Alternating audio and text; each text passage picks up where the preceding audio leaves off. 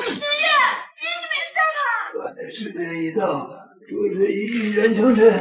令不留意，过去请圣医，过去。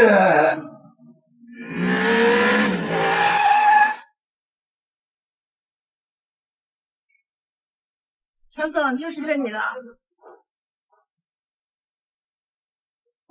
城市集团总经理陈安拜访卓神医，恳请卓神医出手救救你。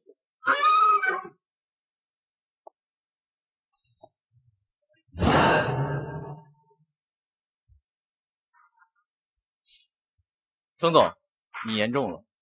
我就是一农村的乡医，并非什么神医。程老的病情严重，怕是挺有自知之明啊，不过是骗人骗钱的乡野村医罢了。这位是？我是程董事长的私人医生，医界权威机构认证的顶级主治医师文姬。程总，你也看见了，我只是一个略懂医术的赤脚医生罢了。既然您身边有这么高学位的前辈在，小医怕是无能为力了，还是请回吧。另外，叮嘱一下这位温姬先生，文姬先生，以后注意一下您的个人小癖好，不然您这小体格过不了2年就肾亏了。哎，你怎么说话的？你会不会说话？你让卓神医道歉。程总，你也看见了，不是我瞧不起他，本来来这能见到医学泰斗的，你看他这年龄，这分明是小骗子嘛。今天他要能把陈老的病治好，我不仅赔礼道歉，我还下跪学狗叫。我不仅赔礼道歉，我还下跪学狗叫。此话当真？当真。好，既然如此，我还有一个要求。卓神医，请讲。我要，要他做我的未婚妻。无耻！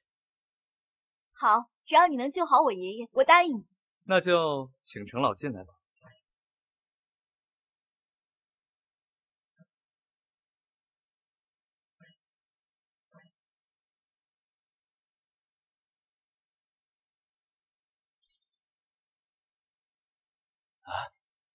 爷爷，真治好了。爷爷，爷爷，他真的被治好了，神医，真是神医。爷爷，你感觉怎么样？好多了。感谢你，感谢卓神医，感谢。刘秘书，快，立刻加急，定制神医牌匾，神医警戒，快！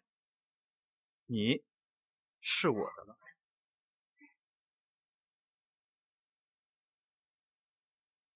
你是我的了。温姬，履行你的诺言吧。陈总，我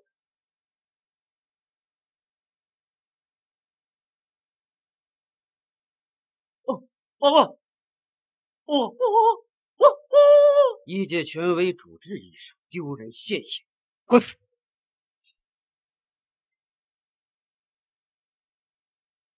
一晨哥，你怎么这么厉害呢？这么难搞的疑难杂症都被你治好了。其实也没什么，是体内的淤血压迫了神经，手术风险太大，药物又无法根治。现在的人都指望着一些设备，医界的传承早已被忽略了而已。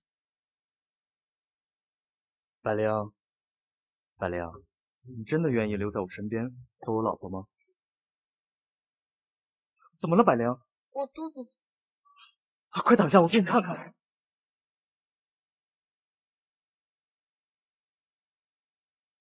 怎么了，百灵？我肚子疼。快躺下，我给你看看。不用了，我不方便。不方便？有什么不方便的呀？有病就得看。就女孩子总有那几天嘛。那几天？是哪几天呀？就是经期那几天嘛，我痛经啊。哦，痛经啊。好点了没？好多了。刚施完针，不要乱动，好好休息。医生哥，你能跟我说说你是怎么变得这么厉害的吗？这是个秘密。过去23年，我连女生的手都没摸过。现在身患绝症，就要死了。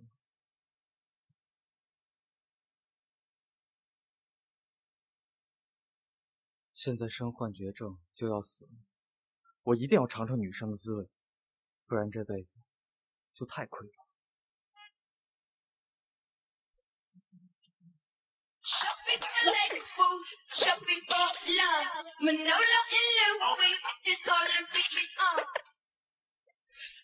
玉静，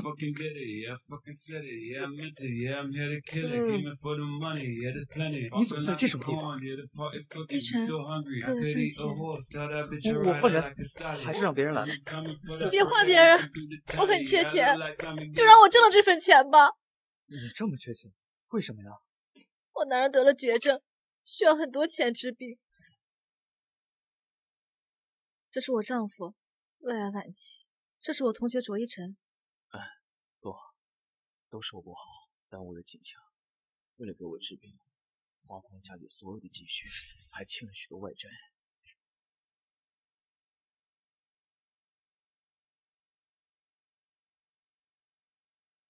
玉静，你跟我来一下。你别给他看病了，他这个病是个无底洞，这是我的一点积蓄，你留着过日子吧。哎呀，拿着吧。静静，你先出去一下，我和一晨兄弟聊点事情。好。一晨兄弟，听我说，静静是个好女人，温柔善良。我死后，你娶了她吧。我自己也是将死之人。哎，三哥，起来。三哥，这个我实在办不到啊。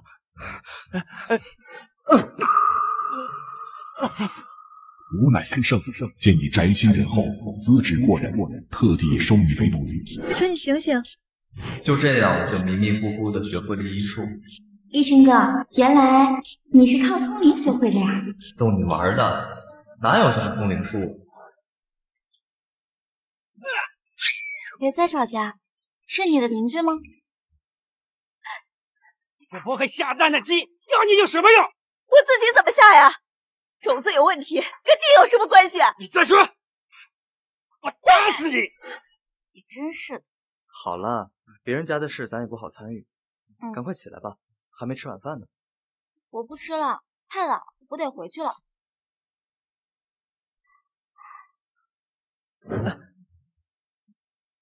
你不是说不回去了吗？你什么时候嫁给我呀？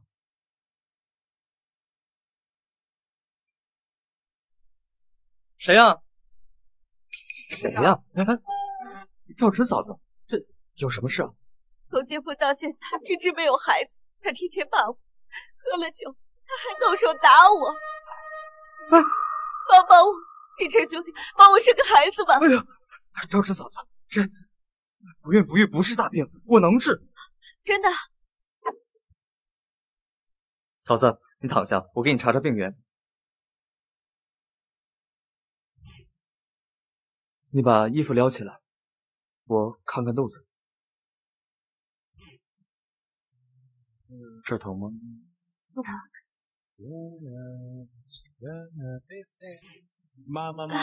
好舒服。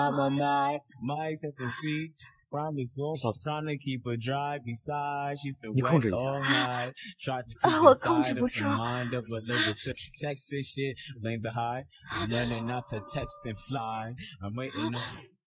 玉晨，你们在干嘛？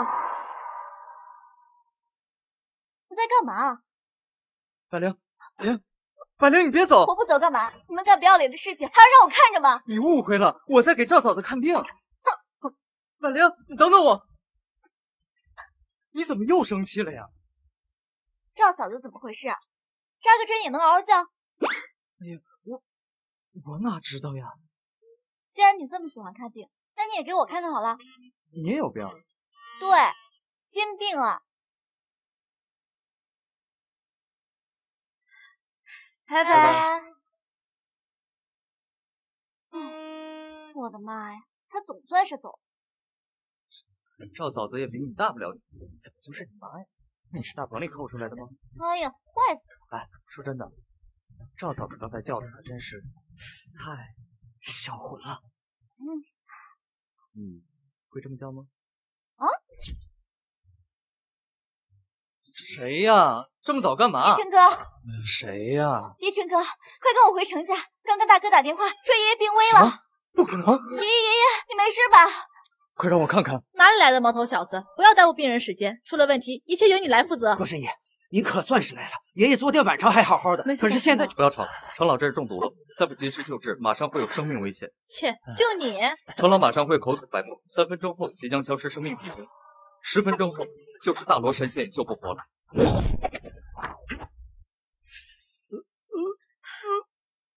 几根破银针就想治病，真是异想天开。闭嘴！爷爷，爷爷！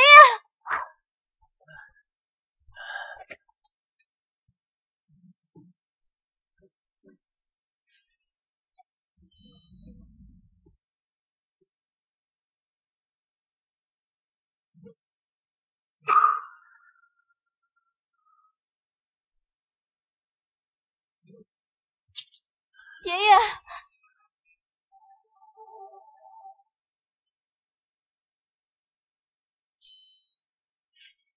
爷爷，爸，爷爷，程总放心，程老已无大碍，稍后我再开几副药过来，喝上1周即可痊愈。感谢卓神医再次救命之恩。来人，这些钱就当是酬谢，请你务必收下。作为医者，本应悬壶济世，看病我不收酬谢，付我几副药钱即可。百灵，程老那边应该没有问题吧？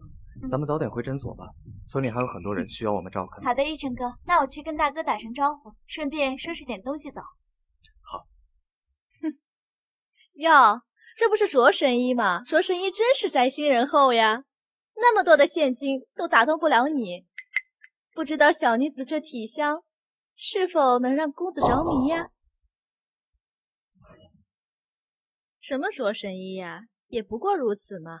原来看你也是一个未经世事的傻小子罢了。老娘还没对你做什么呢，这么快就倒在老娘的石榴裙下了。你对我做了什么？小把戏而已。发现程老中毒的时候，我就已经开始提防你了。你是怎么做到的？说说吧，谁派你来的？为什么这么做？救命啊，非礼啊！郭神医，你这是贼心不死。他本想用致幻药迷晕我，没想到反而被我制服了。你看，他现在手腕处还有残留的致幻药。你看，他现在想动都动不了。你什么你？我的人你也敢？我看你是活得不耐烦了。我怀疑老爷子中毒跟他有关，当然我没有实质证据，怎么让他承认就看你的了。罗神医放心，我一定会让他开口的。来人，带走！放开我！放开我！卓医生，你别得意的太早，我老板不会放过你的。喂，什么？诊所被砸了？老公，你没事吧？狗拿耗子多管闲事，我看你是皮紧了，都给我砸了，一样别事。住手！玉姐，你们怎么来了？这不是你把我老公的病治好了，今天特意过来感谢你。谁知到了之后，你竟然不在这儿，我们就想等你回来，结果遇见他们进来就打砸。我3个气不过，就和他们争论了几句，谁知道就把他打了。我跟你往日无冤，近日无仇，你这么做什么意思？我以为谁呢？这不是我们村的土包子相依吗？怎么医坏了人还不让我们来讨说法？你血口喷人！血口喷人！推出来，让他瞧一瞧。瞧瞧，这个人我根本不认识。不认识？哼，这是我2舅妈家3大爷4儿子的5孙子。你看这事儿怎么办吧？就他妈玩你，怎么着？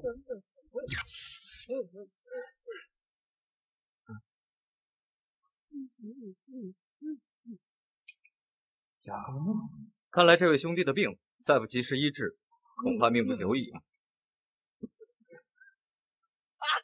谁让你站起来了？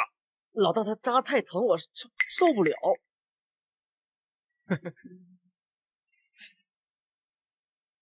有几个能耐啊！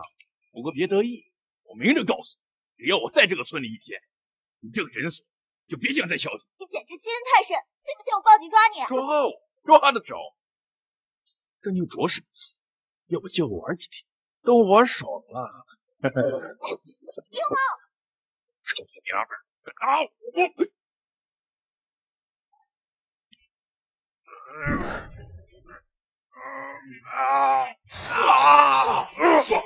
没事吧？老大，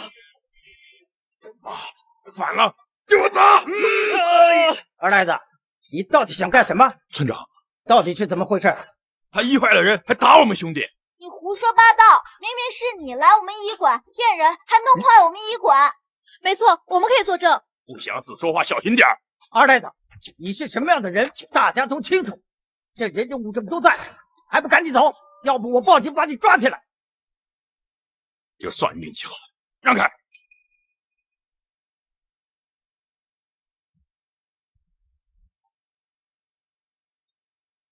喂，老板，医馆我们已经砸了，但是这半路杀出个程咬金，我们没关系，继续。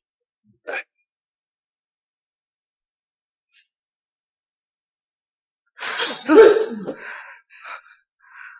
不好意思啊，依晨，是嫂子吓到你。艳丽嫂子，你怎么这个样子了？我来是想让你帮我开点止痛药，我这身上老毛病了，每次一来就疼得不行。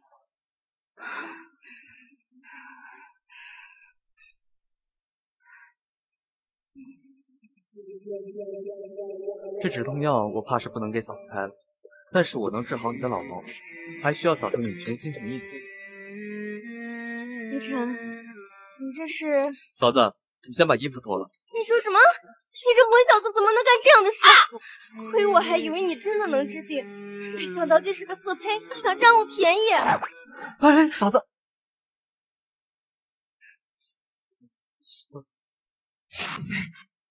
嫂子，你听我解释，我是要给你进行针灸，疏通全身的血脉，这样你以后再来你肚子就不可饿。你说的是真的？当然是真的。好吧。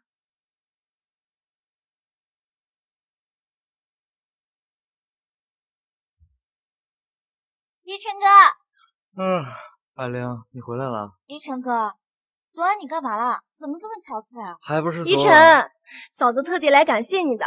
我这肚子呀，昨晚多亏了你。这鸡蛋你收着，都是我们家的鸡自个儿下的，个顶个的好呢。哎，别，拿着，别客气啊。那我先忙去了。好，谢谢嫂子。依晨，昨晚你干什么了？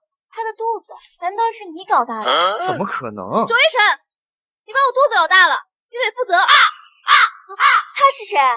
我怀了他的孩子，他不但不愿意负责，更不愿意娶我。不，我求你一定要对我的孩子负责，他可是无辜的，求求你了，你可不能不要我们呀！我没有。哎，渣男！百灵，孩儿他爹，你可不能不负责啊！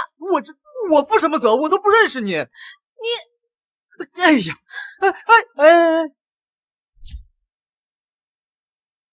还说不认识？我真不认识啊！人家肚子都给人搞大。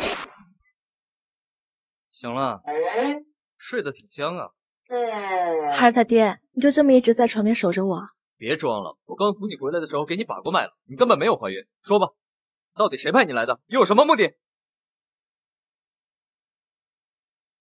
我也是被逼无奈，走投无路。是有什么难处？我爹得了怪病，家里为了给我爹看病，已经山穷水尽了。我没有别的办法，他们承诺我把你的名声搞倒，就给我爹免费看病。走吧，带我去看看你爹。啊什么啊？你别忘了，我也是个医生。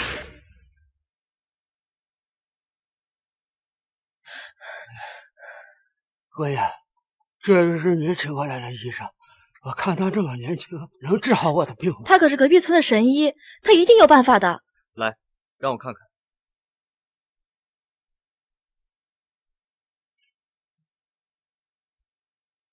我爹怎么样？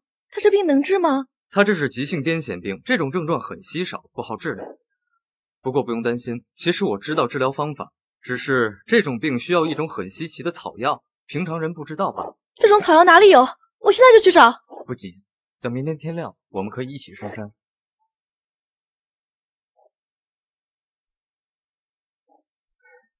卓大夫，这里真的有解药吗？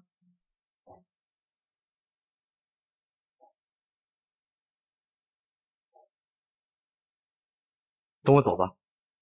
嗯。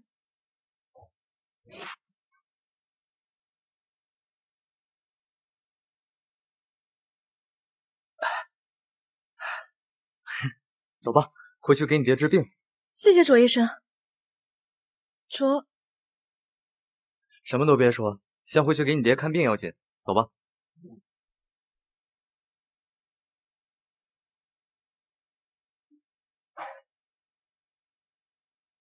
喂，老板，他既然已经拿到了龙阳草，通知记者行动。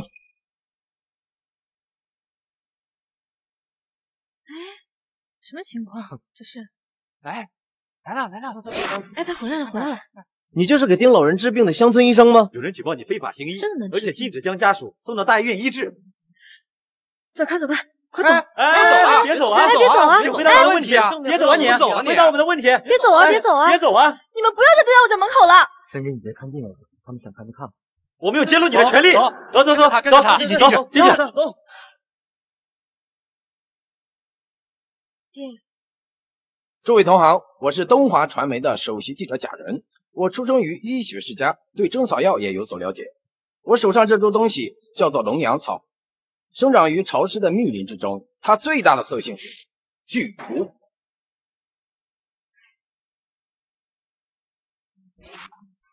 你要干什么？哎，快报警！他要杀人了！快报警啊！罗医生，你干什么？像话了，快，宣传杀人了！爹，你醒了，爹。卓一晨，谢谢你，我爹醒了。不可能！刚刚明明……滚！妈的，呸！喂，老板，任务失败了，笨蛋！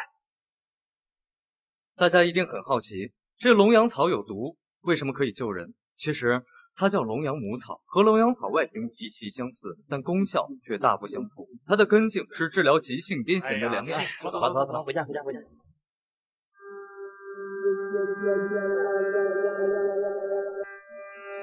有什么话现在可以说。卓医生，对不起。是谁让你？卓医生，你知道程家吗？程家？怎么会是他们？你救了程家的家主，得罪了人。又是豪门恩怨吗？还真是狗血。是程家的谁？我不知道是谁，我没有见过，但是你一定要小心程家的人。好了，你照顾你爹吧，最近不要激动，更不要劳累，休养一下就好。哎，对了，给我泼的脏水还需要你去洗净。谢谢你，卓医生，我安顿好爹就去。一晨啊，忙着呢。婶子，有什么不舒服？婶子，有什么不舒服你就说，你放心，我绝对会给你保密，不会传出去的。我听说你的医术非常好，我就想试试。有什么病你不妨说说。我就是有点冷淡，就是那方面儿，男女那方面啊，我老是提不起精神来。我说的意思你懂吧？我明白，婶子，这也不是什么大事情，并且咱们国家有很多人跟你的情况是一样的。你说的是真的？哎，你别激动，婶子，这样我给你拿几副药，你回去吃。这几副药你拿回去吃，3天内你就会有那方面的冲动，但是你一定要忍住。这怎么能忍得住呢？你看我今天看到你呀，婶子突然感觉到这病还没那么严重呢，要不你给婶子再看看？婶子，这个病好的没那么快。你身上确实有些毛病，但是你得听我的，按时吃药，1周之内不能行房事，1周之后保证你在那方面生龙活虎。那行呐，我知道了，卓大夫，你放心，为了我今后的幸福啊，我一定会忍的啊。这药多少钱啊？哎呀，算了，就当是为了您，还有刘主任，为了你们以后的新生活，就当我随礼了。这臭小子嘴巴巴的，还挺甜。婶子是明白人，药好不便宜，这便宜婶子不会占的啊。走了。婶子慢走。我怎么就没想到呢？小伙子，你的药多少钱一支？有用吗？不贵，1000块钱一盒。1000块钱？疯了吧？一颗药丸你敢卖1000块钱？小伙子，我看你年纪轻轻，打扮还挺斯文的，怎么还骗人呢？就是啊，1000块钱一颗的药，你把大家当傻子？我这药丸可都是高端药材制成，保证药到病除，立竿见影。不会骗人吧？有没有人想试试？免费！啊！我倒要看看你这骗子能耍什么花样。我常年那方面不行，吃什么药都不管用。有种，今天让我金枪不倒！他真吃啊，真吃啊，不怕吃出病。神医呀，太厉害了！我竟然有感觉了！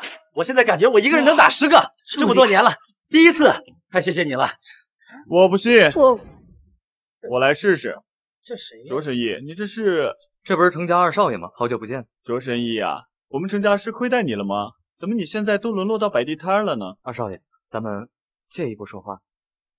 赚钱嘛，不丢人，再也不想和你们这些豪门有任何接触。为什么？被你们连累了呗。别说你不知道。这玩意儿给你，拿走，别说见过我，我再也不想和你们程家有任何接触。我们误会很深的。既然如此，给你。站住！你当我白给啊？啊，这东西多少钱？我买。童叟无欺，2000。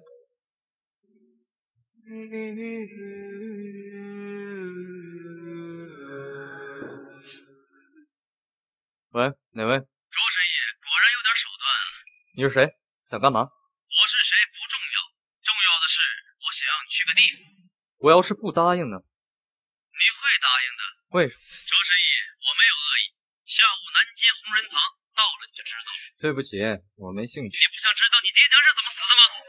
你说什么？你会遇到一些人，他们会告诉你答案的。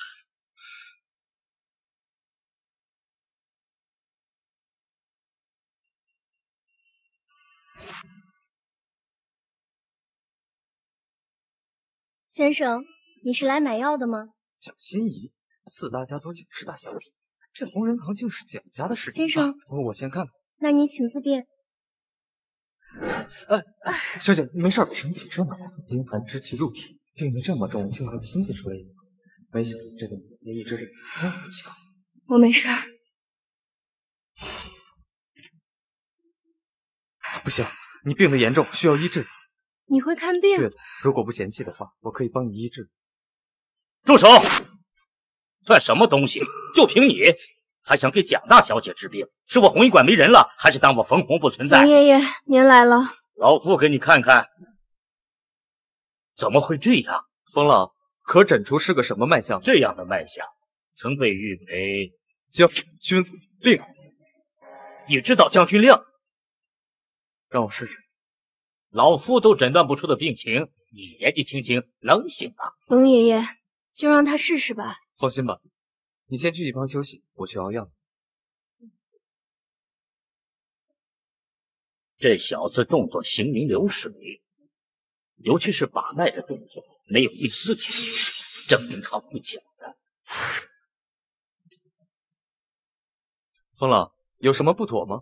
这些只不过是普通的驱寒药材，你确定用这些药材能治好他的病吗？每一味药都有他自己独特的特性，冯老，想必您比我更清楚。瞧着他方才胸有成竹的模样，居然没想到抓的药材，还以为是什么天纵奇才，也不过如此。成了。嘿，小心！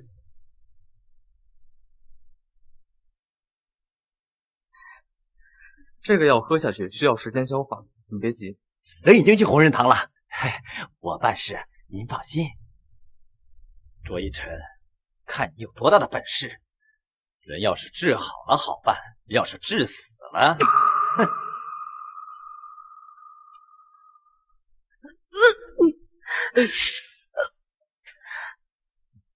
大小姐，渐渐感觉身体好像变暖了，感觉浑身都是暖洋洋的。这怎么可能？心怡，你现在感觉怎么样？有没有其他的异样？我没有什么不舒服的地方，比刚才好多了。这药喝下去，感觉好像立马就药到病除了。不应该呀，老夫行医这么多年，如果这副药要是能治你的病，那你体内的阴寒应该早就见效了，又何必等到现在？年轻人，请问你是怎么做到的？我只是加了点自家的东西。加了点自家的东西，能否告诉老夫加了什么？竟然有如此神奇的药效！抱歉，这是我家传的千金秘方，不太方便透露。年轻人，请问你叫什么名字？卓一晨。什么？卓一晨？那卓子义和你是什么关系？那是我太爷爷，你认识？只是听过而已，随便问问。你年纪轻轻，医术就如此的好，不如留在我店里。我每个月还会给你薪水。在医术上有什么不懂的，或者遇到了什么难点，可以随时问。抱歉，我不太方便，家中还有许多事情，你需要静养。那我就先走了。年轻人，咱们后会有期。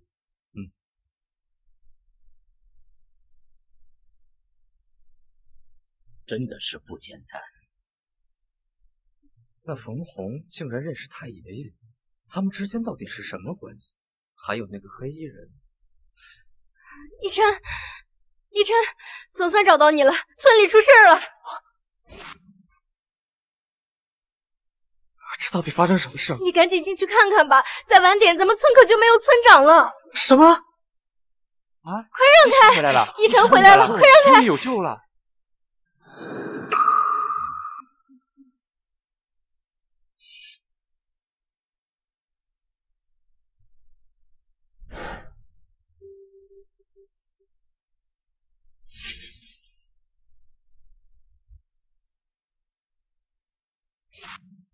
燕里嫂子，你去打扮这个身子。秀琴婶子，你带人去门口守着。村长现在情况紧急，10个小时之内不准任何人进来打扰。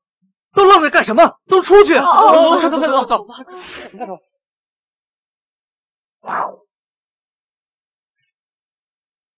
嫂子，到底发生了什么事？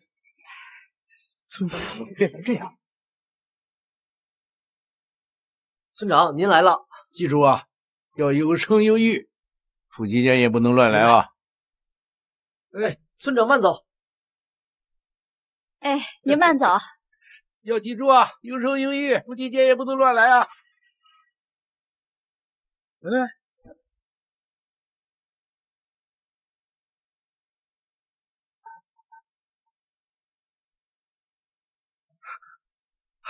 怎么会这样？别动了，别动了！怎么会这样？绝不可以！村长还等着我来救呢，不能晕。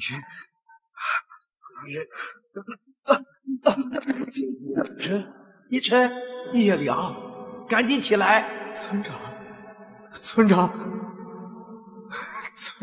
对不起，我救不了你。孩子，愿你，人都有弱点，不要有压力。可你是村长，是从小待我如家人的村长。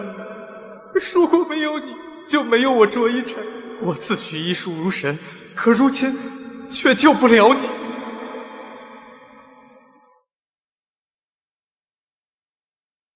相信自己，你一定可以。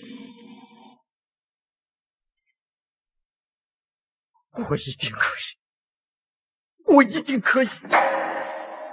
你一定可以。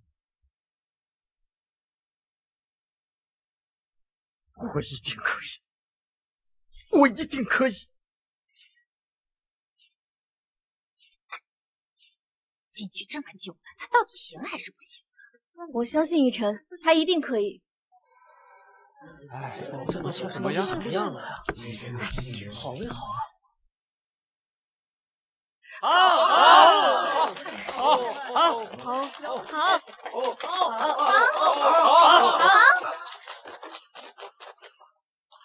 老大，我又失败了。笨蛋，滚出去！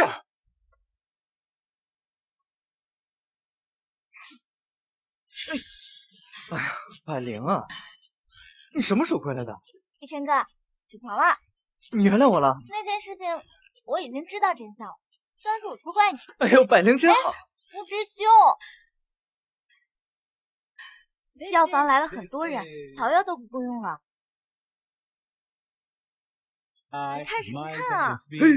哎呀，讨厌了！还不赶紧出来帮忙！天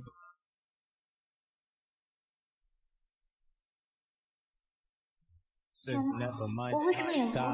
真是羞死人了！谢谢。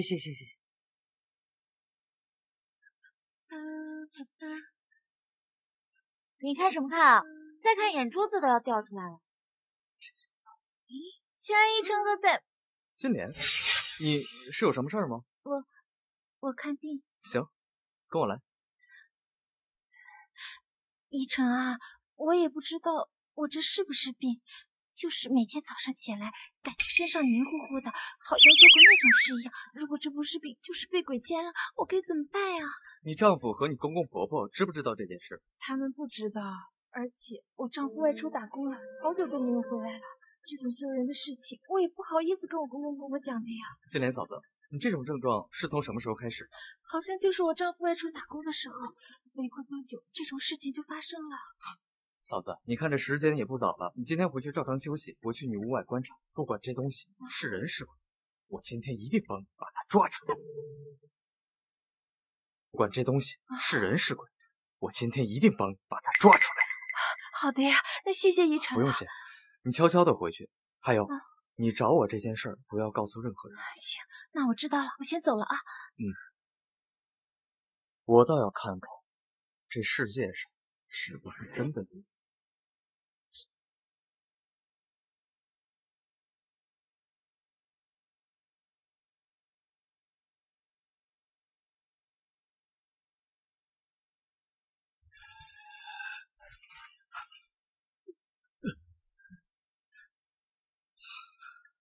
冷静，居然这么大胆！这人居然是今年的公爹，真是卑鄙无耻下流！不行，我不能让他再祸害他。金莲嫂子，我是依晨，我来送药来了。卓神医，这么晚了，你怎么过来了？有什么急事吗？金莲嫂子，我是依晨，我来送药来了。卓神医，这么晚了，你怎么过来了？有什么急事吗？金莲嫂子今天去我那儿看过病，当时情况特殊，现在我才把药拿过来。我一会儿把药给她，顺便嘱咐她几句就行了。那好啊，你等一下，我去叫她。金莲，卓神医找你，给你送药来了。依晨哥，怎么样了？我抓到那只鬼了，就是你公。什么？我亲眼所见。来，把这药拿着。自从你丈夫外出之后，你公公终于等到了这个机会。他一直对你垂涎欲滴，这次就忍不住了，就对你做出那种事。不是，可是我昏昏沉沉的，真的不是鬼作祟吗？不可能，我估计他是对你下了药，迷惑了你的心智。闺女，把这水喝了。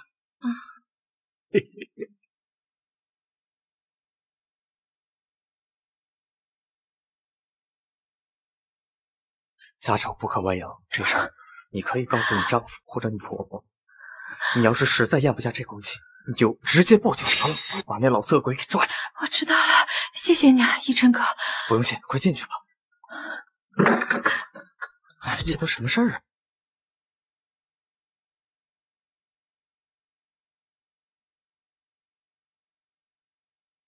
依晨哥，我被人欺负了。在哪儿？你给我等着。阿亮，不要哭，一切有我。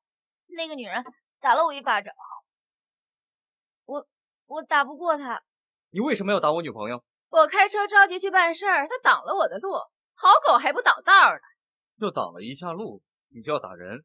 你真以为你爸是总统，这么横行霸道？本小姐叫做林冰心，我就是横行霸道又怎么了？不服气你找警察呀！我见过嚣张，就没见过你这么嚣张的。你打了人，你还振振有词，不管有什么理由，你打人就是不对。我打了就是打了，有什么了不起？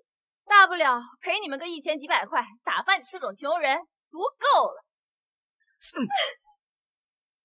1000块我也有，打发你们这种有钱人也够了。太可恶了！我要杀了你大畜生！打了就是打了，有什么了不起？大不了赔你们个1000几百块，打发你这种穷人足够了。1000块我也有，打发你们这种有钱人也够了。太可恶了！我要杀了你大畜生！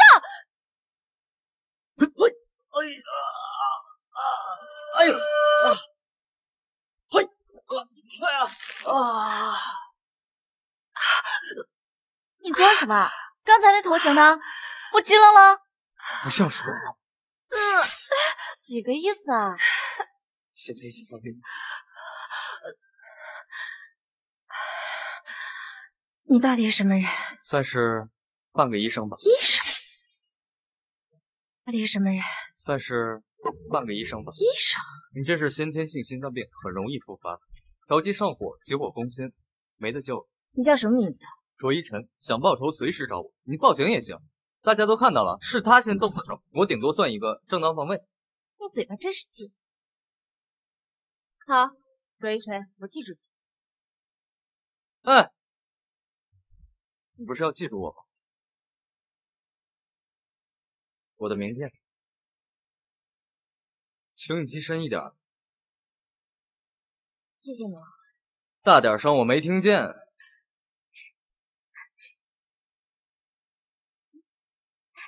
一晨哥，你真是太棒了，对付这种人就应该这样。百灵，不如今晚我留下来。哎呀，你脑子里怎么总是这些坏念头？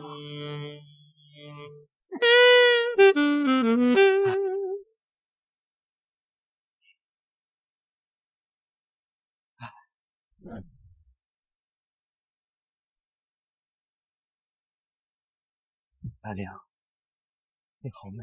一晨，我还没有准备好，我怕。行了，我只是想找一个安静的地方聊聊天。更何况，我们虽然不能那个，但亲人家在旁边，大庭广众之下，万一被人看到了，你鬼鬼祟祟的开房，谁知道你安的什么心啊？那你既然知道我不安好心，那你为什么还跟着？正所谓周瑜打黄盖，一个愿打，一个愿挨。你不是要跑吗？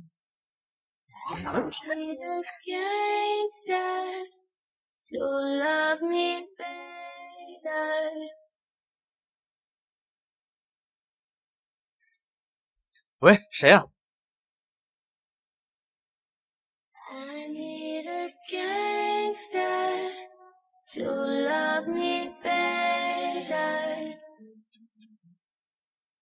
喂，谁呀？我是今天在停车场被你救的那个。怎么了？要找我报仇？我想请你看病，我老公得了一种很奇怪的病。奇怪的病？我就是卓一晨，你就是卓一晨。卓神医是这样。你们先聊着，我去买点饮料。卓神医，我怕你笑话，我那里不行啊。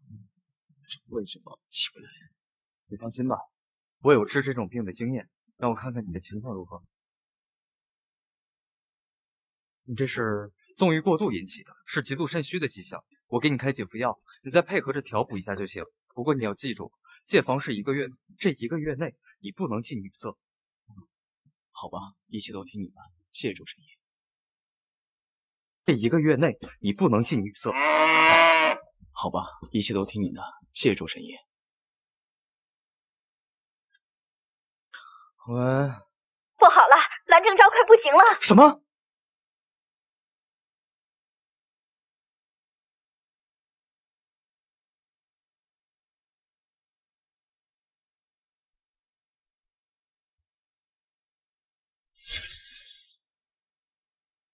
吃有毒！趴下！啊！不想死，快趴下！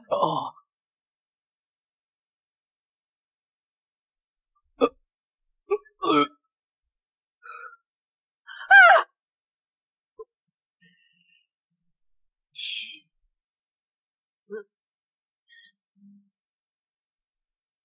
我老公他到底怎么了？他没事，不过我有些问题需要问你。你讲。兰家是不是有什么变故？你怎么知道？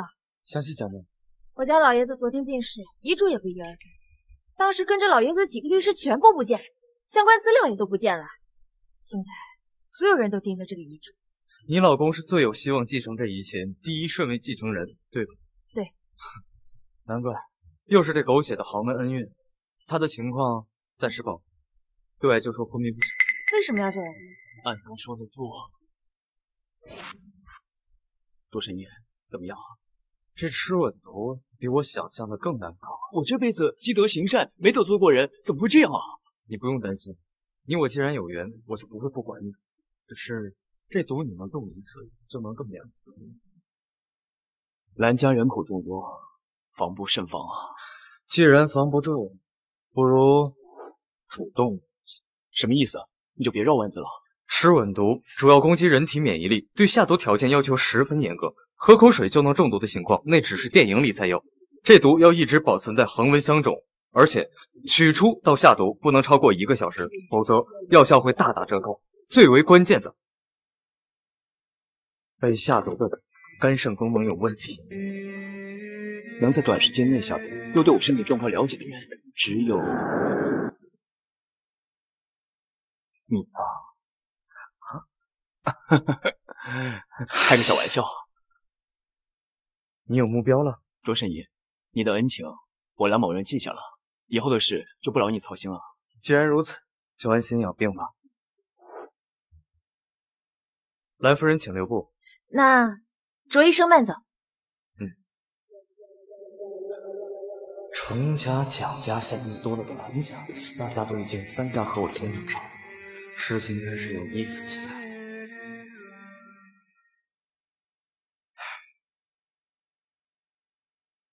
昨天你不是说我给你做顿饭就可以？笨蛋，你以前那么聪明，现在怎么我说什么你就信什么？你骗我！你骗我！你骗我！你骗我！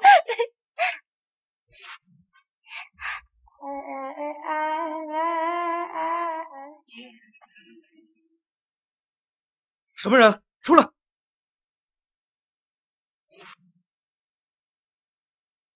如果你现在出来，我还能饶你一命，否则……百灵，你是谁？为什么会在这儿？一晨哥，是我是玉兰。石玉兰？怎么是你？你的脸发生什么事了？她是我二舅妈的3婶子的孙女，算起来跟我也带点关系。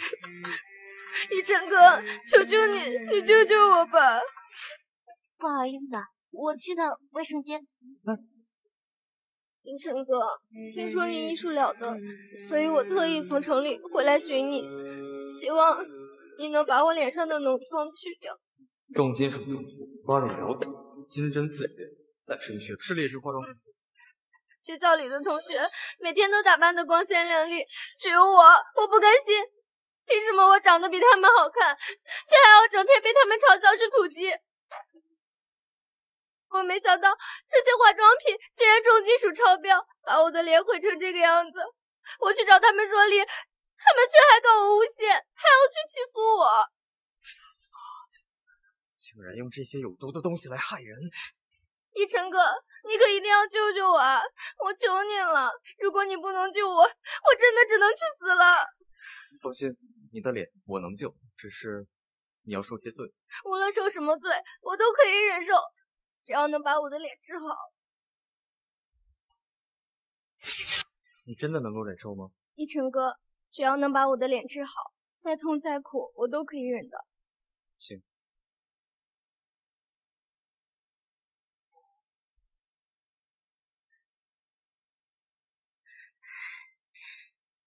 一晨哥，谢谢你。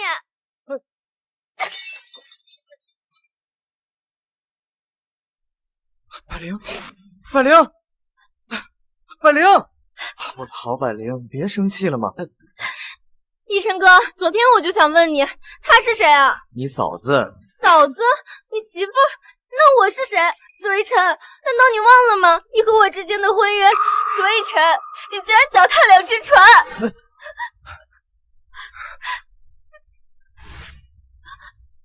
上次就让你跑，这次说什么也不让你离开我。卓一晨，你对得起我吗？玉兰，这么多年我一直拿你当妹妹，还有我从来没有承认过当年那场婚约，何况我已经和百灵在一起，我们马上就要结婚了，她已经怀了我的女儿。这不可能！你说什么？我怎么可能？那我问你，这个月的大姨妈来了没有？所以你这里已经怀了我的骨肉了，百灵，你就要当妈妈。我们还没有结婚呢，正打算明天就去找程老提亲的，我们先去领证。卓一晨，你怎么可以背信弃义，背叛我们的婚约？玉兰，现在你也进城读了书，眼界也更开阔了，更不应该局限于这个小村子，以后你会遇到更好的。不过不是你甩的我，是我石玉兰变了心，不要的你。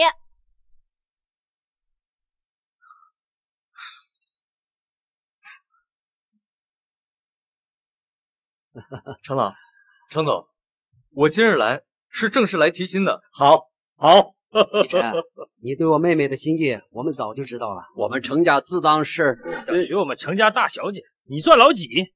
你来干什么？爸，我来是看你病好没好的，难不成还看你老死没死的吗？你，瞧这大侄子看我们的眼神，别人不知道的，还以为我杀了你爸妈呢。孽障，给我滚，给我滚！二叔，你能不能好好说话？你看把爷爷气的。卓一晨，人称卓神医，就凭你一个乡野村医，也想娶我们程家大小姐，你也配？配不配，恐怕轮不到你做主。有程老这个爷爷和程总这个亲哥哥在，你一个二叔，管的未免有点宽了吧？你二叔，我愿意嫁给卓一晨，更何况我已经怀了他的孩子。你，百灵，你到底看上那个穷小子哪一点了？所有。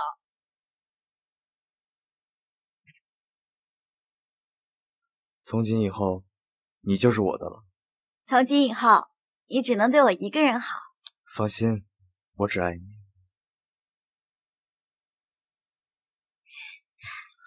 I know what you're feeling, it's what I'm feeling, it is true.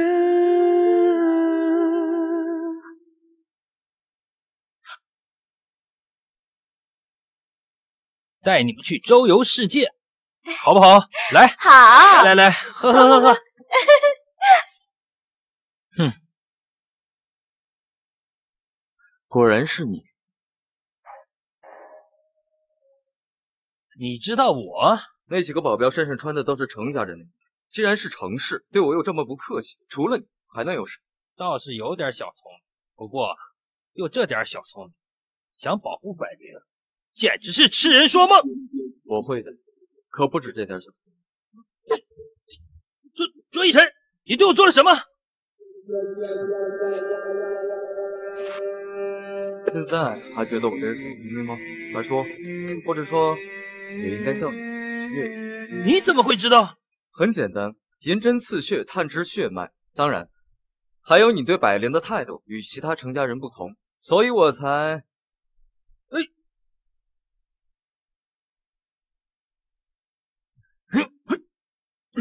岳父，你还是老实点。这小婿出手没个轻重，伤了你就不好。说吧，让我来有什么事儿？识相的，尽早离开程家的人。你说的程家人是程老还是程总？若你想活命，就别问这么多。我答应你，为了百灵，我以后尽量远离你们程家人。听闻二叔在社会上人脉很广，生意涉及整容和医美，恰好我有件事想让二叔打听打听。什么事儿？说出来听听。毒化妆品，我要知道到底是谁家在后面捣鬼。快说。岳父，好，我答应你，给我3天时间，岳丈一事不准再提。二叔，放心。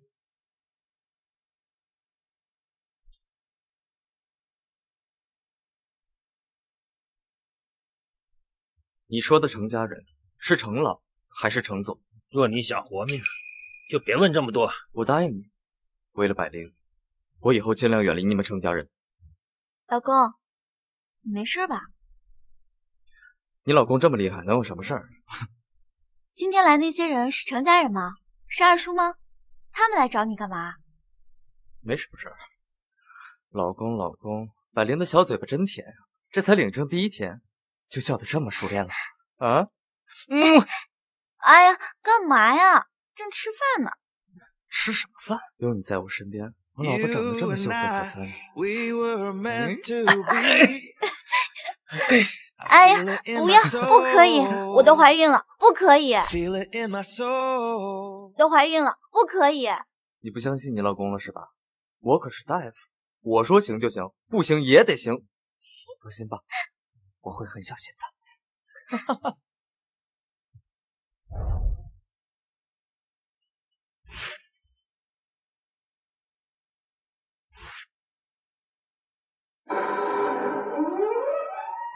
一晨，快，不好了，你罗大哥快不行了呀！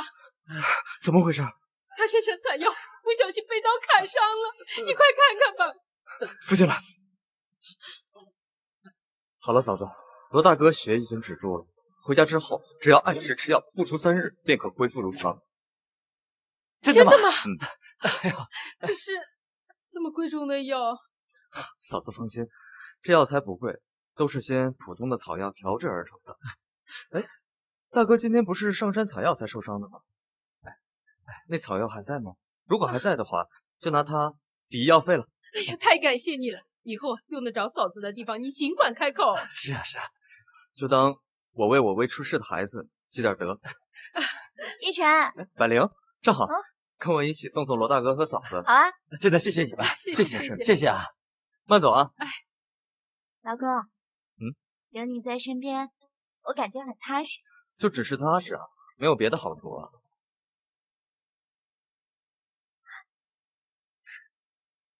哎呀，百灵变坏了呀！其实我更喜欢你这韵味十足。既然老婆都发话了，那老公更加努力。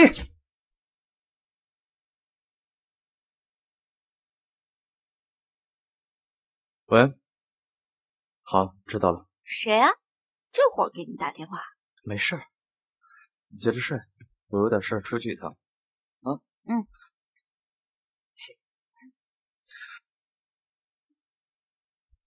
这么着急去干嘛？你放开我！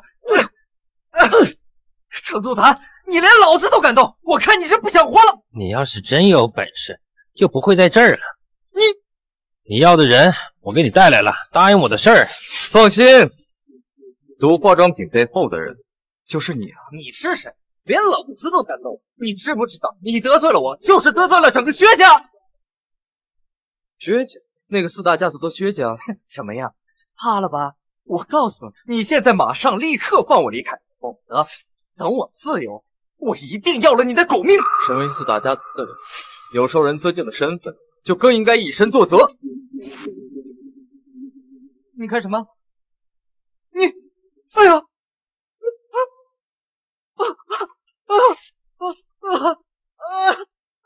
回尘，你对他做了什么？你小子要是敢玩出人命，我可不奉陪。只是给他些教训，把他送回去吧。别拍了，别拍了，别拍了！还愣着干嘛？快把2位扶进去。是。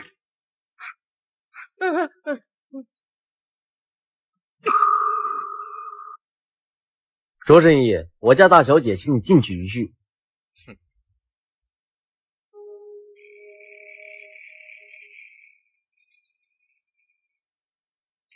大小姐，人已经带到了。薛大小姐找我来，所谓何事？早就听闻兰阳村有一个神医，人称卓先生，今日一见，竟然如此年轻。说吧，你大费周折想来见我，到底是为了什么？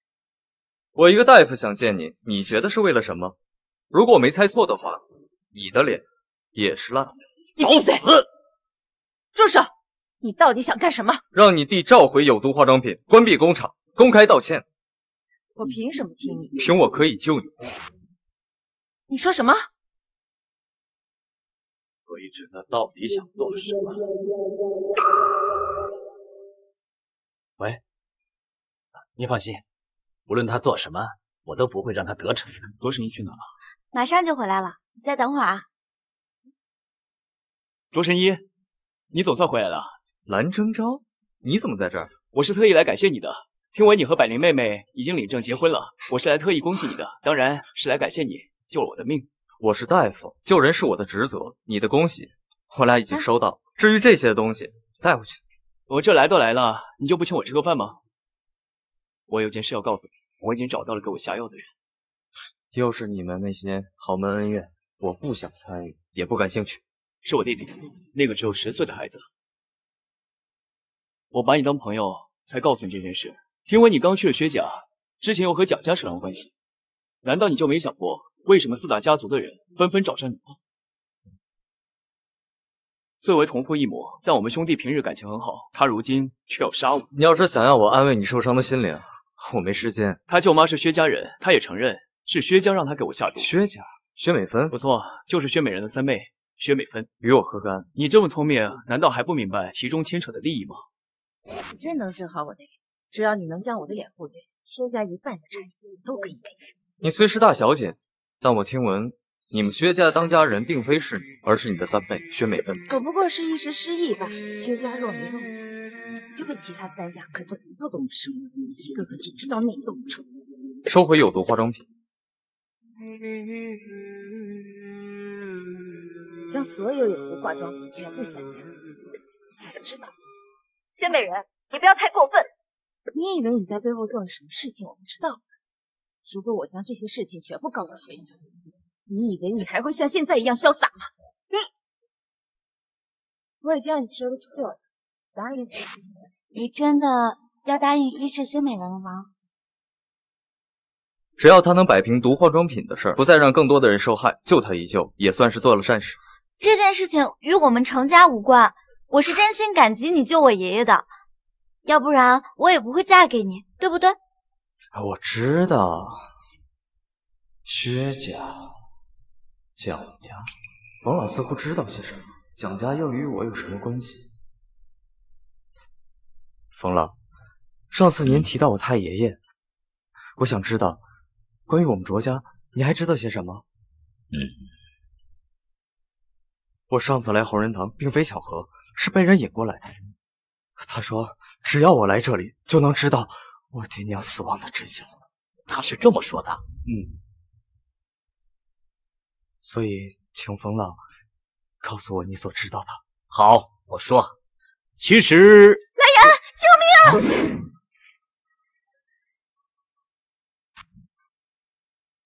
二小姐，冯老，求求你救救我妹妹，救救她！我看看。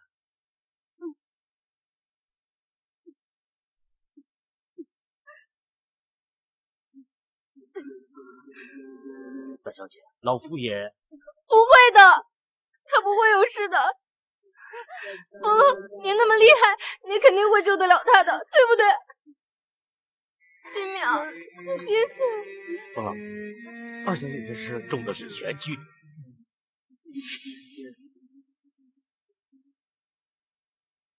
或许我可以试试。周一晨，你真的可以救她吗？大小姐，就让她试试吧，或许会有些出息。并且她是卓家的后人。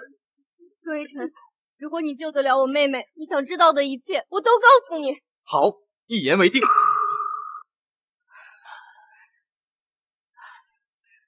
都过了3个小时了，先别急，再等等。新淼他没事了吧？没事了，真的成功了。新淼，新淼，醒醒，新淼，他为什么还不醒？明儿此时便会苏醒，放心吧。真的吗？你确定他没事？小麦小姐，你若是不信我，为什么让我来医治？大小姐，我来看看。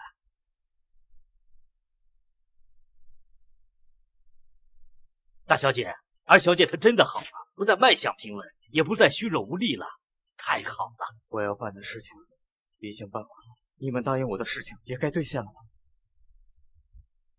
到底是谁害死了我爸妈？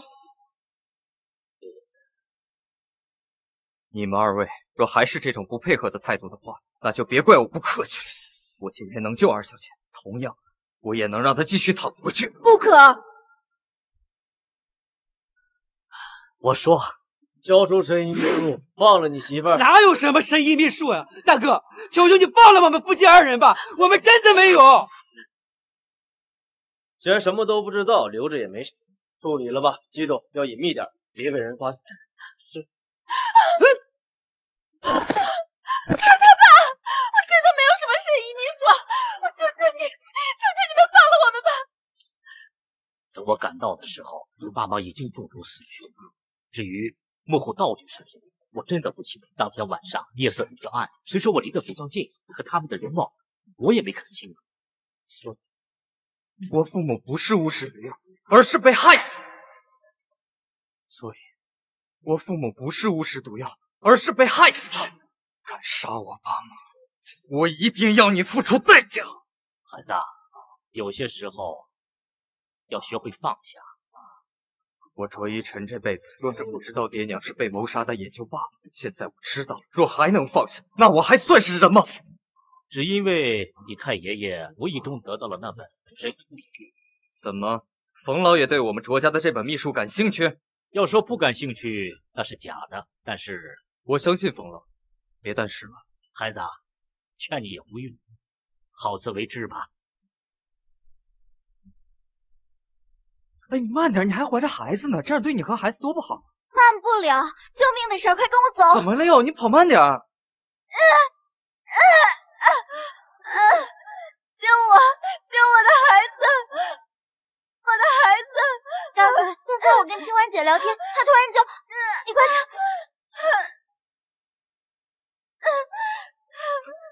看！生孩子，这个我不行啊，我赶快叫救护车！我快不行了，求你救救我孩子吧！哎呀，你不要握我了，就说你行不行吧？哎呀，老公，你连死人都能救活，不要说帮忙生个孩子了，不就是催生吗？更何况清华姐的孩子和咱们的孩子一样，你不忍心，见死不救啊，对不对？大亮，你去烧水，我接生了。好嘞。你去烧水，你老公今天我接生了。好嘞。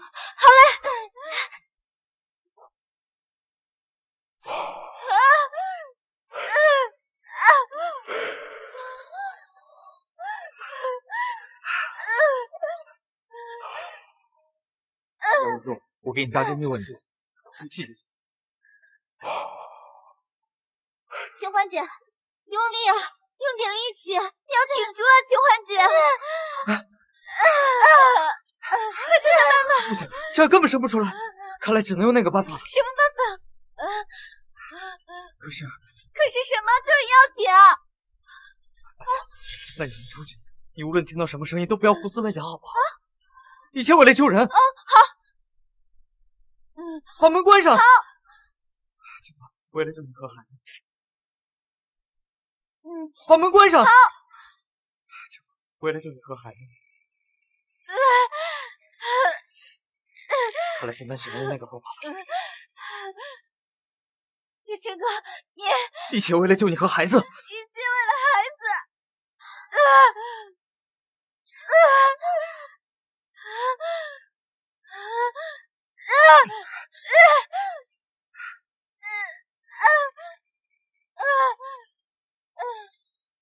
老公，百灵，安静！不是，一切为了救人。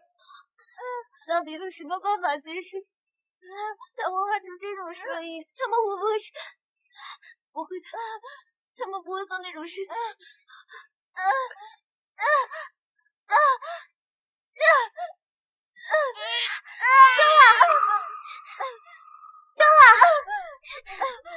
生了，男孩女孩？是个小女孩，以后长大了一定和清欢妹妹一样可爱。你和清欢姐姐，你们百灵妹妹能有一琛哥哥这么好的老公，真让人羡慕。百灵，一琛哥，刚刚谢谢你。一者父母，我救你也是应当的。一琛哥，你真是生了一双巧手。清欢妹妹是你的。真是羡慕百灵妹妹。清欢妹妹的老公也会带清欢妹妹一样来到河屋。我还有事儿，你暂且在这儿休息。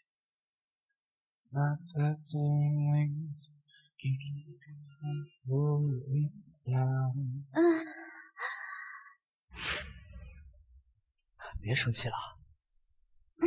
哎呀，不是你说的一切为了救人吗？怎么现在自己反倒在这儿吃醋生闷气啊？我是让你救人，我又没有让你和他哪个呀？就是那个嘛。你想多了，不是你想的那样。啊？那你就那样救了他和孩子吗？对啊，现在你老公的手腕，哎呀，还酸的难受啊。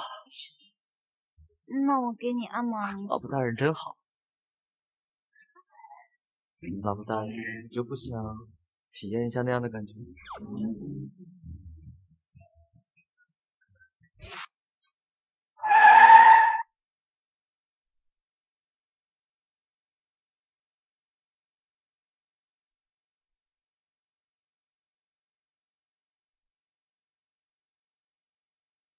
请进，雪美人，你怎么来了？卓神医还真是贵人多忘事啊！咱们之前的约定，你怕不是也给忘了？怎么会？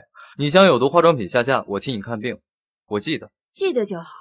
我这辈子最讨厌别人骗我，之前那些骗我的人都没有好下场。哈哈，巧了，之前敢威胁我的人，也都看到了自己悲惨的下场。你是说薛美人一大早竟然跑到卓一晨那？难道薛家也和卓一晨合作了？好，你放心，我一定不会让他得逞。卓一晨，我一定会让你生不如死。你说你这么多年啊，哪件事你干得明白白的啊？要是没有你大哥，你就是个彻头彻尾的废物。爷爷教训的对，从今往后我一定跟大哥好好学习。爷爷，二哥，百灵回来了，一晨，你也来了。妹妹，好久不见啊，卓神医。二哥，爷爷，我想死你了。爷爷也想你啊。我再给您把脉吧，您的气色。爷爷的脉象目前已经平稳了，身体没有大碍了。我就说嘛，爷爷身体肯定没事了。张勇啊，你带一晨出去转转，我要和我的宝贝孙女说说话。卓神医，请。那药你那还有吗？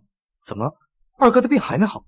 这不可能啊！我的药贵自有贵的道理，下了药到病除，没有吃完再吃的道理啊！你那药当然是好的，它既然是好药，那自然不能私藏。们得想个法子，让这大家伙儿都受益。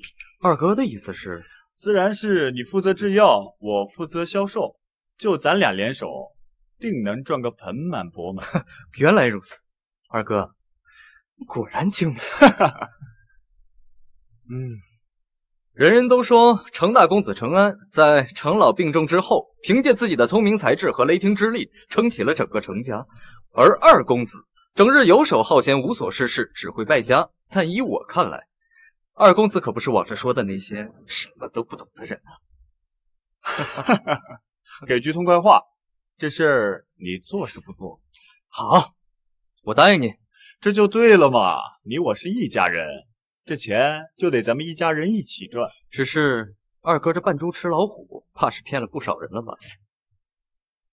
大的是他们谁爱争就去争吧，我呢有钱赚就开心。放心，二哥的事儿我不会告诉任何人。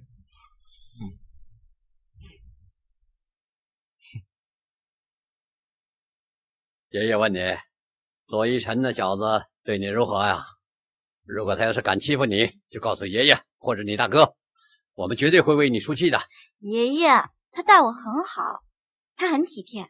那就好，看到你美满幸福，爷爷真的是替你高兴。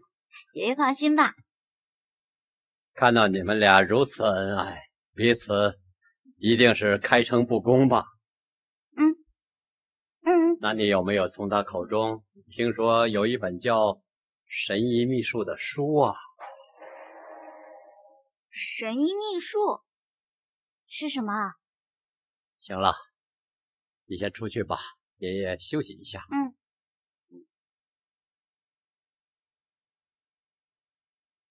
一晨，大哥，你怎么在这儿？我在等百灵。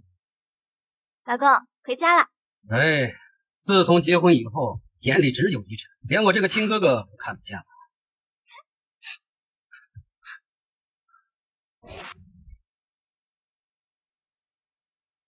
你在看什么呢？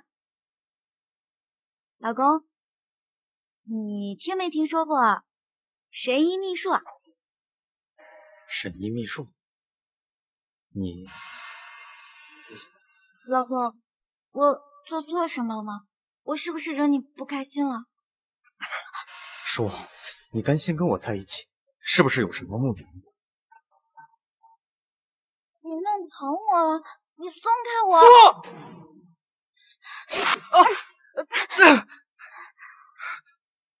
卓一晨，你疯了吗？你知不知道你这样很吓人？白灵，我错了，白灵，我错了，对不起。你有病吧？为什么这背后竟与你程家业有关？那你有没有从他口中听说有一本叫《神医秘术》的书？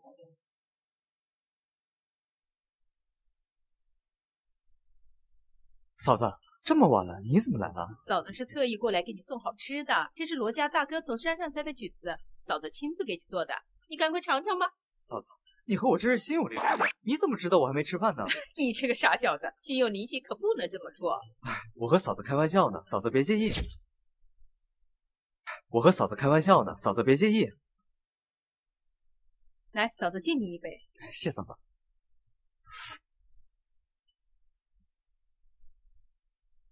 来，再来一杯。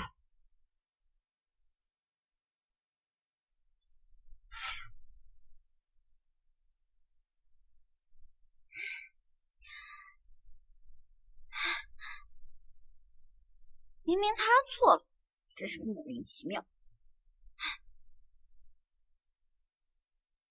哎呀，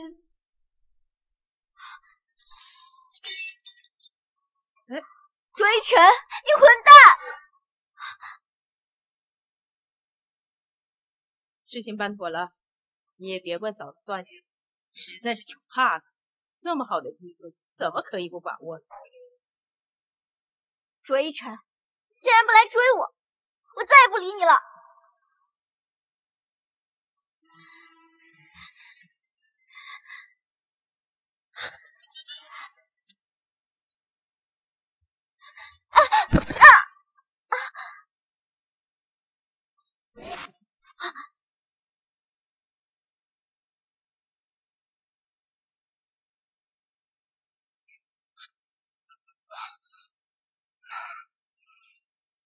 你们怎么来了？是你让我今日再来一次的，这么快就忘了？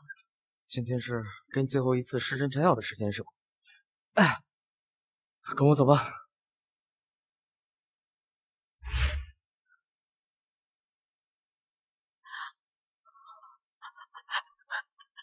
我的脸好了，我的脸好了，真的好了。有我卓一晨在，没有什么病症是不能解决的。是吗？这么厉害？那当然。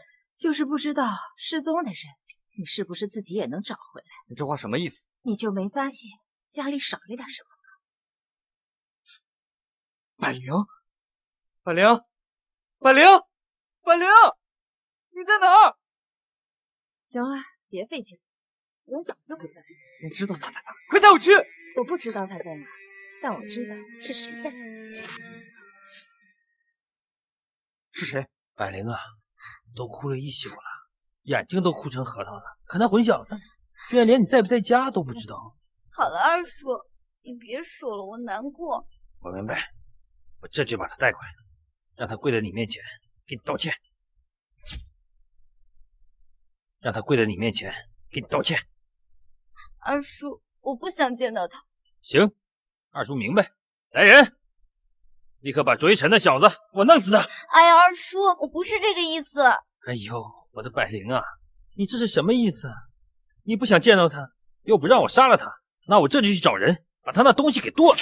哎呀，二叔，竟然敢勾搭人妻，他这个混蛋！百灵，百灵，哼，百灵，你没事吧？卓一晨，现在还敢找过来，我就捅了你！现在，哎，你谁？你敢在程家地盘上撒野，活得不耐烦了！百灵，你看他竟然当着你的面还带了一个不三不四的女人过来，他就是个渣男！只要你点头，二叔这就找人把他给做。说你是不三不四，这人怎么了？你是不是活得不耐烦了？你到底是谁？是薛美人。什么？薛美？这不可能！只要有着神，就没有什么不可能。百灵，那天我喝醉了，真的什么都没有发生。男人没有一个好东西。百灵，你这话就不对了。二叔对你绝对是真心的。程家妹子，你确实冤枉着神医。程家妹子，你确实冤枉着神医了。那罗嫂子早就被人审，目的就是让你们夫妻二人失和，好让你单独一个人跑出去，然后他们才能掳你。什么意思啊？阿叔，这是你做的局是吗？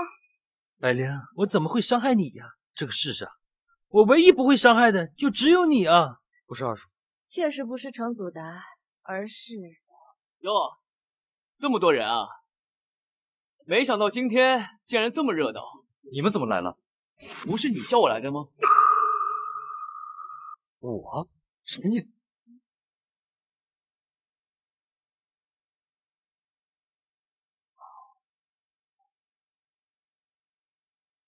这根本不是机。中计了，快走！想走？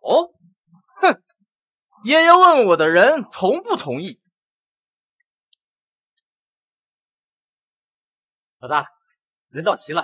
不对，应该是差几。你是说蒋家？难道是？你这招真是高明，故意将神医秘术一试抛出，没想到这么快就有这么多上钩了。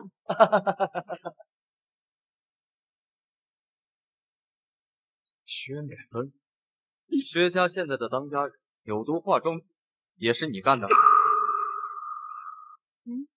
卓一晨，还真是冤家路窄，真是踏破铁鞋无觅处，得来全不费工夫。今天我就让你看看小爷我的厉害。今天我要他横着出去，生死不论。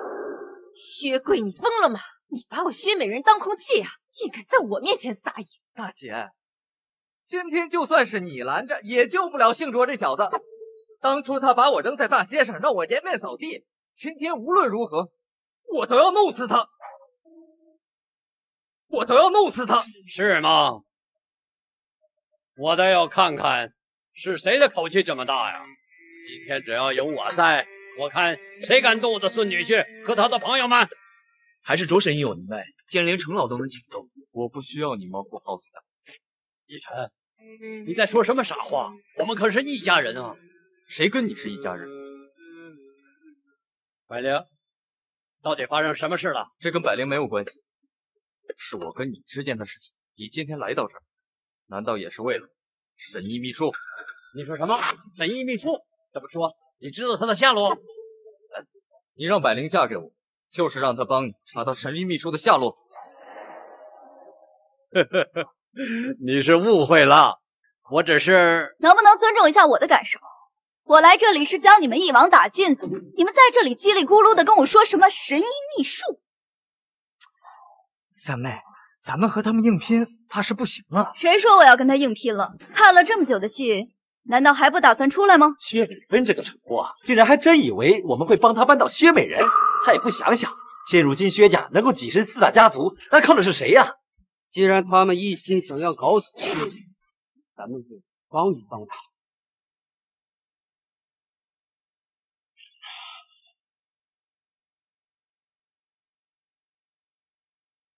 行动，来到。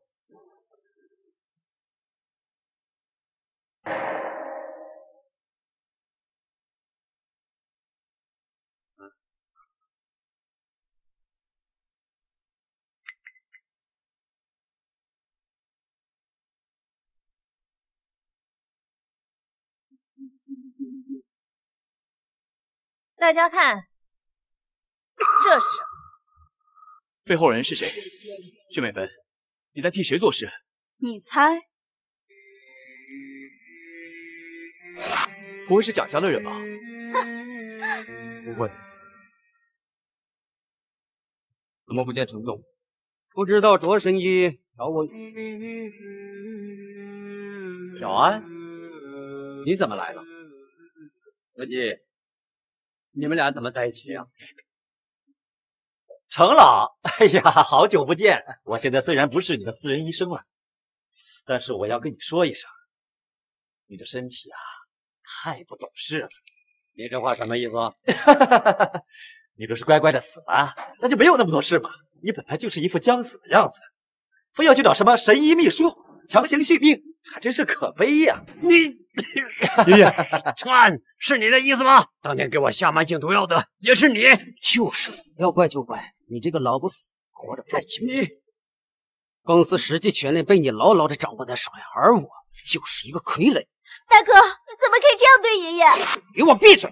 我就是个野种，你不配叫我大哥。你说谁是野种？我撕烂你的嘴！你说他是你的野种。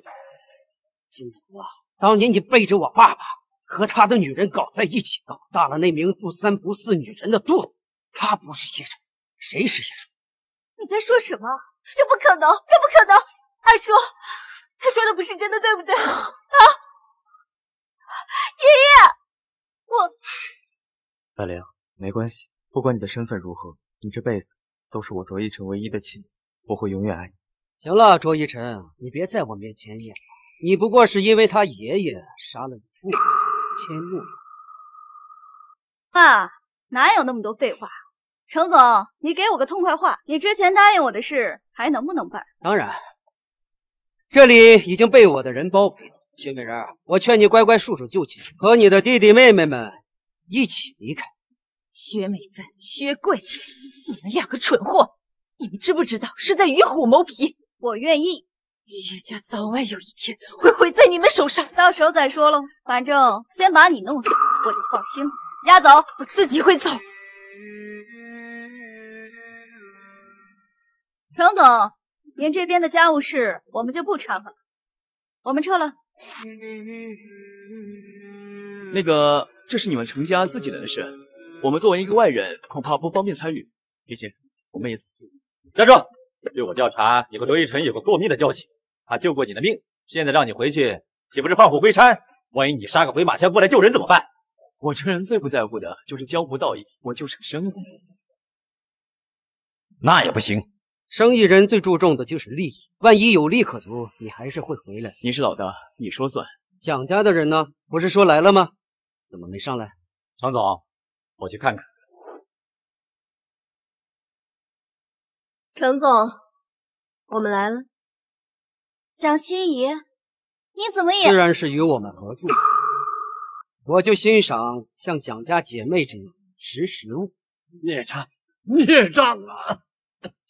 爷爷，程勇，以后我们程家就靠你了。爷爷，不，程安，我们程家的财产你得不到一分一毫，那也要看你能不能活着离开这儿。亏我待你不好，如今你是孽障，竟然为了得到我们程家的财产，竟然对我下毒。我不过是以其人之道还治其人之身罢了。你真以为当年你杀害我亲生母亲的事就做了神不知鬼不觉吗？你说什么？百灵，咱们父女终于可以相认了。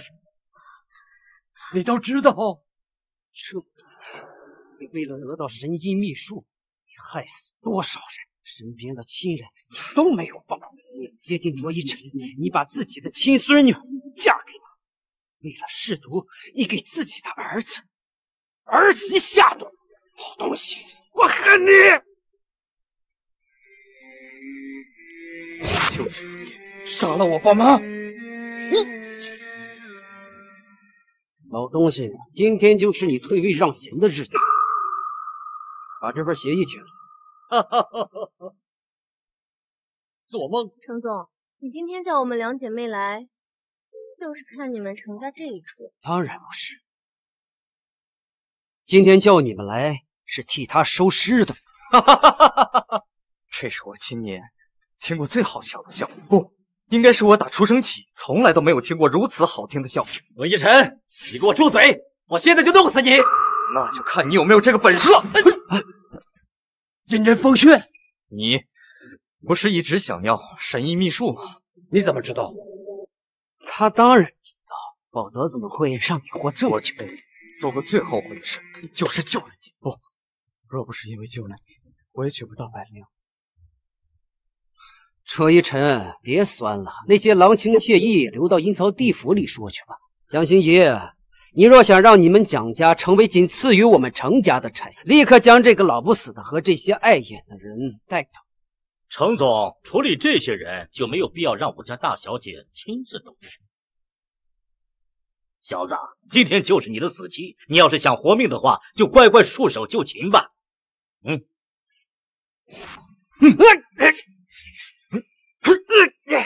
你们，我们蒋家人之所以能在此间立世，靠的可不仅仅是经商头脑，还有重信守诺。一个罗神医乃是我和我妹妹的救命恩人，我们怎么会背叛他？居然骗我！骗的就是你这种自私自利、心狠手辣的畜生，还有你这个老东西。当年要不是我卓家大哥耗费自己的功力救了你一条狗命，你能活到今天吗？然而你为了长生，却要害死卓家的后人。看来我来的正是时候啊！薛美人，你怎么会没事？他没有你这么蠢。都是你的恩情，我来某记下了。程家、蒋家现在做的不对，家中总专家和我亲人产，事情真是一言起来。不，你这么蠢。你真的觉得这背后之人就是程家？以前我不太确定，但这次他们竟然用如此卑劣的手段逼走了百灵，还打算趁机掳走他，这就足以证明这背后之人对我和百灵都十分熟悉，并且知道百灵在我心中的分量。也就是说，一直和我暗中联系之人就是你说吧，我们该怎么办？我想让你们到时候将计就计。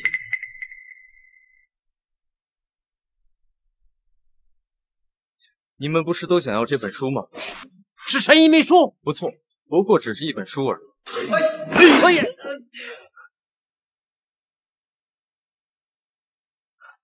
怎么会是这样？这不会是假的吧？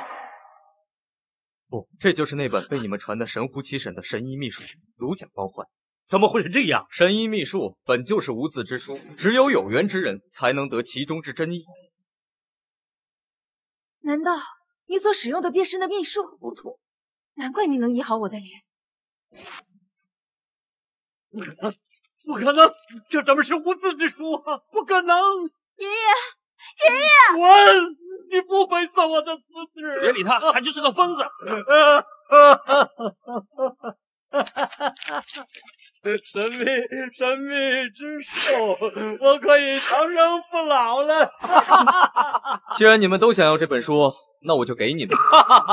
原来如此，当年卓家大哥视我为亲兄弟，但他却不要我看一眼神医秘术。他知道我并非有缘之人，所以即使学了也学不成。疯了，你已经很厉害，还是你厉害，不但医术高明，就连心计也胜老弟。你打算把这骗人？曾经说过要报仇，难不成你真的要亲手杀了他们？您老以为呢？老夫曾经跟你说过一句：学会放下。放下谈何容易？我可以长生不老了。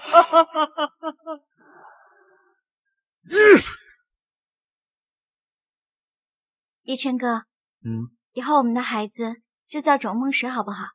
希望他所有的梦想都能实现。都听你的。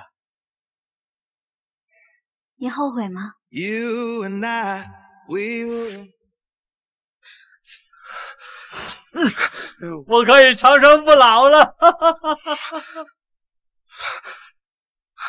杀了我爸妈，我却不能杀你，要不然与你又有何意Give to you, love breakthrough, I'm never letting go.